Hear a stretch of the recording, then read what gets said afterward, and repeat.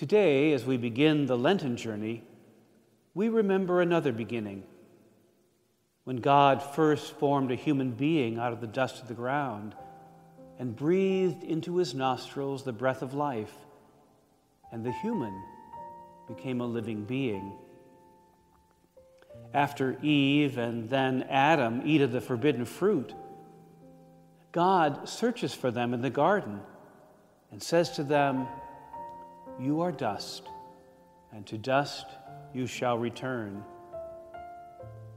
We tend to hear this injunction as a curse, as one more denunciation of sin, as though Ash Wednesday were a celebration of our sin and unworthiness. The truth we speak today about our mortality is only offensive if it's heard as an insult and not a promise. It's only offensive when it's heard as being the last word. And it's not. It's not the last word. When we are signed with ashes, we hear this injunction: remember, you are dust, and to dust you shall return. The word remember does not come from quoting the book of Genesis.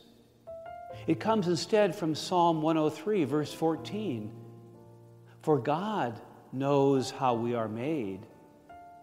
God remembers that we are dust. This remembering on God's part evokes in God an act of gracious fidelity. The reality of our dust does not evoke in God rejection or judgment, but rather faithfulness. Just before this verse, in verse 12, the psalmist declares, "As far as the east is from the west, so far God removes our transgressions from us." What counts is not our sin, but God's gracious act of removal. When God remembers our dusty creatureliness, it evokes in God fidelity and compassion. As a father has compassion for his children, so the Lord has compassion for those who fear him. Verse 13. God's loyal covenant love is the counterpoint to our dust. God knows we are going to die, and this awareness evokes in God deep, caring concern. Verse 17, but the steadfast love of the Lord is from everlasting to everlasting on those who fear him, and God's righteousness to children's children. God's resolve to right the world for us in ways that we cannot do for ourselves. Psalm 103 surrounds our dust with all of God's massive, faithful power.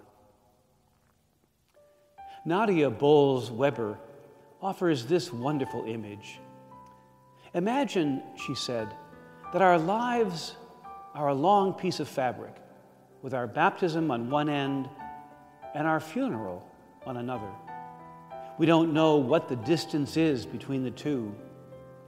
Ash Wednesday is a time when that fabric is pinched in the middle and then held up so that our baptism in the past and our funeral in the future meet.